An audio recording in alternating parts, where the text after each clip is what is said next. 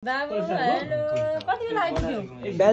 7 बजे 11 घन्टा लगाइदियो मलाई। यस्तो बिजोग भयो नि म अब यो बेलामा भोमिट भएर जिन्दगीमा नहेर्ने मलाई जस्तो भयो लास्ट। हेलो एन्ड दर्शन नमस्ते सबैजना सन्चै आराम हुनुहुन्छ होला। अनि म पनि एकदमै ठिकठाकै छु भनौँ। त्यो रिकभर हुँदैछु, हल्का फुल्का बिसेक हुँदैछ। अनि अहिले चाहिँ मैले यस्तै कहाँदेखि भ्लग गरेर आउँदै कि मैले बिहानै स्टार्ट गर्नु पर्यो त्यो भ्लग चाहिँ। अनि भ्लग स्टार्ट गर्नु चाहिँ पाएन क्या, कामले दिएँ बिहानदेखि काम गरेको। अनि अहिले पनि कामदेखि फर्किँदै हो, तर काम चाहिँ सकेन कि कार्पेट लगाउने। उड्डेको कार्पेटै फरक कलरको हालेर अन्तिममा गएर थाहा भयो कि हाम्रो नि कार्पेट फरक छ भनेर। अनि कार्पेटै डिसमिस भयो, कामै डिसमिस भयो। गर्दा लास्ट पिस हाल्न बाँकी थियो। सामान बोकेर हिँड्दै यस्तो चाहिँ सामानहरू है, कार्पेटको काट्ने सामानहरू यताउता छ। यो पाइप काट्ने कुरा हो कि कार्पेट काट्नलाई यो सबै कुराहरू। अनि अब चाहिँ म बल्ल पोखरा जानु थालेको। केटाहरूसँग बिहानै जाने भनेको हाम्रो रोशन अनि मनोज म भएर सँगै जाने भनेको गाडीमा। तर उठेको मेरो कामले गर्दाखेरि म जान पाएन। अनि अहिले जाँदा भनेको कामै काम गर्दा यस्तो राति भयो क्या, बिजोग भयो। अब टिकट नि पाइन्छ कि नै थाहा छैन, काउन्टरमा गएर बुझ्नु पर्छ। अब बजारघाटमा गएर हामी चाहिँ गोपीगञ्जतिर काम गर्न आएको थियौँ, अब जाँदैछौँ। के हुन्छ थाहा छैन, गइन्छ कि नै पनि थाहा छैन गाइस। अब काउन्टरमा गएर बुझिन्छ। अब टिकट पाइन्छ भन्दा पक्कै पनि गइन्छ है। अनि हाम्रो कपाल भ्लगको चाहिँ बर्थडे हो नि त, अनि त्यसकै लागि जानु खोजेको। म चाहिँ खास जान थालेको हो, इन्भाइट आएको आएछ, केटाहरूले बोलाइछन्। के गर्ने, यस्तो बिजोग भयो कि कामले गर्दा यस्तो हालत कामदेखि आएको। त्यो फोरो छ कपाल फोरो। यो अब काउन्टरमा जान्छौँ, बुझ्छौँ। अब जहाँसम्म पाइयो भने त जसरी भने जाने हो होइन, जसरी भने जाने हो। अब पाइरह भने अन्तिम विकल्प केही पनि छैन, घर सुतेर बस्ने विकल्प हो। अब हेरौँ के हुन्छ। अब त गाईको पुरै अधेर भइसक्यो नि। सो गाइज हामी चाहिँ पसल गएर पनि अनि टिकटको लागि बुझेर अनि म भर्खरै घर आएको। अनि ट्याक्क 8 बजेको टिकट चाहिँ लास्ट छ भन्दै हुनुहुन्थ्यो दाइले, एउटा चिनिक दाइ हुनुहुन्थ्यो। सो अब चाहिँ म घर आइसक्यो। अब यो खाना छिटो खाएर अब लागिहाल्नु पर्ने हुन्छ, नत्र टिकट छैन। लास्टै त्यही 8 बजेको टिकट रहेछ, अरू टिकट छैन भनेको। अनि राम्रो गाडीको त होइन, त्यो लोकल बसकै टिकट पाएँ। जस्तो टिकट पाएँ धन्न। अब त्यही गाडीमा भए पनि गइसकेको छु। अनि म चाहिँ रेडी भइसक्यो जानको लागि। सो दिन सक्नुहुन्छ हजुरहरूले। अनि जानुभन्दा अगाडि खाना खाइसक्यो। अनि यसो कफी खाऊँ भनेर कफी बनाउनु थाल्यो मैले चाहिँ होइन। अनि त्यहाँ लिएर जानको लागि चाहिँ मम्मीले साग टिपिदिनु भयो। यसो घरकै लोकल साग लिएर गइदिउँ भनेर क्या, हाम्रो क्रेजी भ्लगको घरमा है। यो चाहिँ घरकै लोकल हाम्रो बारीकै साग हो, हल्का सानो भएको थियो नि त। अनि यो साग चाहिँ खाना मिल्ने भयो रहेछ, त्यही भएर मैले मम्मीलाई के छ घरमा फलेको त्यो हालिदिउँ भने। अनि साग फल्यो रहेछ, त्यही साग लिएर गइदिनु थाल्यो होइन। अरू त के पो लिएर जान सकिन्छ र। अब कफी सबै बनाउँछु मैले, कफी खाएर अब यहाँदेखि म निक्लिहाल्छु गाइज, फेरि ढिलो हुन्छ। सो गाइज म चाहिँ हिँडिसकेको छु होइन, अब पोखरातिर। अनि अघि नै काम गरेर चाहिँ ठुलाको बाइक लिएर आएको थिएँ घरै। दाइलाई छोड्नु जान दुखाउँछ होइन, बाहिर कुहिरो ढुसी लाएर यस्तो भयो हालत अहिले चाँडै है। सो अब चाहिँ म हिँडेको सकिन्छ बिस्तारै जाम।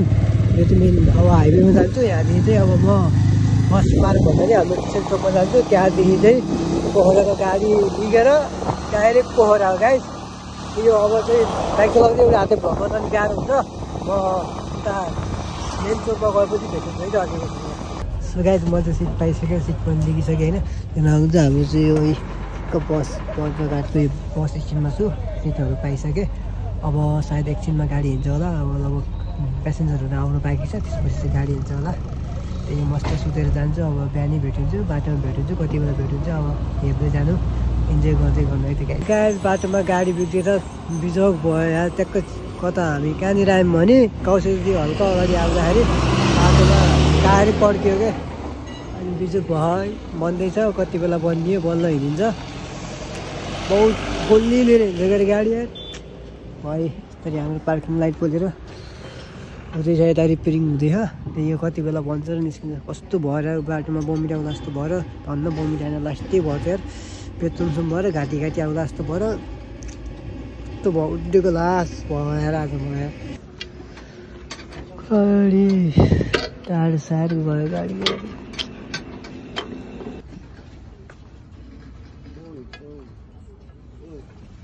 सो गाइस म चाहिँ भर्खरै आएँ है, पोखरा आएँ, भर्खरै आएँ। पृथ्वी चोक भन्ने ठाउँमा छु होइन। चोइसाबलाई बोलाउनु दिनको लागि कपाल ब्लगलाई।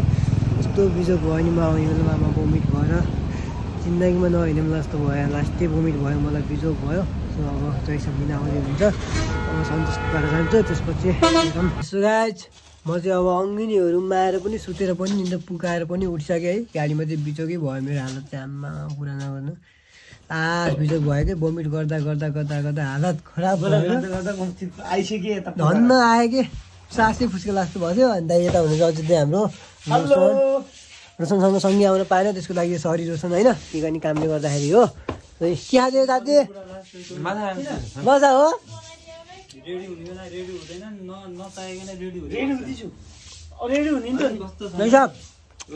वेलकम छ तपाईलाई सञ्चारी हुन्छ ह्याप्पी बर्थडे टु यु अब गाह्रो नमान्नु हिजो चाहिँ आउन पाएन त्यसको लागि सरी होइन गाह्रो चाहिँ किन मान्ने यस्तो राति आउँदै हुनुहुन्छ नि तपाईँ होइन बिहानै कल गर्नेदेखि सिधै हिँडेको कि म लिनको लागि यही त मम्मी र हुन्छ बिहान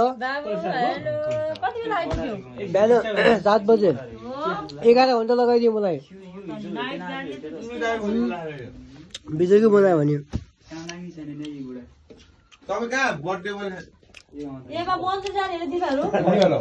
ला खुवाइदिइहाले मलाई नि खुवाइदिए यार मुन जाने भनेको हामी बाहिर जानुहुन्छ होला नि पूजा नगरी भएन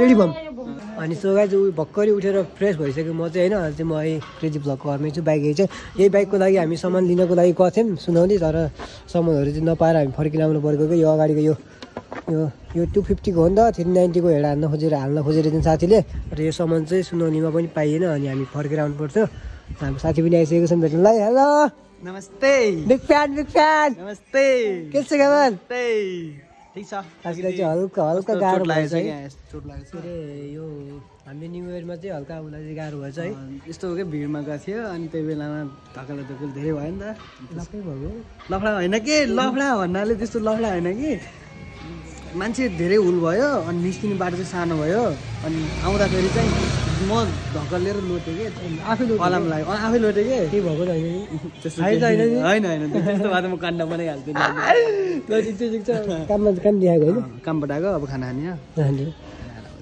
साँझ भेटौँ न साँझ अहिले हान्ने नि राजको त्यही त म हिजो बिहानै आउँछु भनेको मेरो नि कामले गर्दाखेरि राति 7 बजी 8 बजी हिँडेको 11 घन्टा लाग्यो बिहानको 7 बजी ल्याइदियो कहाँ भोमिट गर्दा गर्दा हालत खराब भएर मेरो गाडी लाग्छ कि फेरि त्यो हिँड्नै मन लाग्दैन कि गाडीमा कति महिनाको 2-3 महिनाको जस्तो भएको अझै काण्डवाला सब अझै के हो भोमिट गर्यो त कहिले हो भोमिट भन्दा कहिले गाडीमा चाहिँ गाडीमा त हिजो त कहाँ मसँग भेट भयो मसँग आएर गाडी भने चाहिँ को थियो यतापट्टि सुरुमा त म एक्लै थिएँ एउटा बुढो सुध आएको हो क्या निदा थियो निदा थिएन फ्रेसमै थिएँ अब अर्को गाडी नआउँदा फेरि हान्ने वाला ख्याल गर्दै मेरो फेरि उसले लिगिहाल्छ फेरि आइदिन लास्टै भोक लगाएर म खाना खाएर आउँछु ल बाई बाई गाइस त्यही नै हो अनि आज चाहिँ अब हामी मन्दिर जाने प्लान छ होइन जयको चाहिँ आज बर्थडे हो नि त त्यसको लागि चाहिँ हामी मन्दिर गइन्छ होला कि कता गइन्छ त्यो चाहिँ अब मैले नेक्स्ट भिडियोमा बनाउँछु किनभने यो भिडियो पनि लामो हुन्छ त्यही हो यति भन्दै आजको यो भिडियो इन गर्न चाहन्छु के कस्तो लाग्यो भनिदिनु होला मन पनि मलाई कमेन्टमा सब्सक्राइब गरिदिनु सक्नुहुन्छ भेटौँला फेरि भोलिको ब्लगमा C you next video love you all Jay Nepal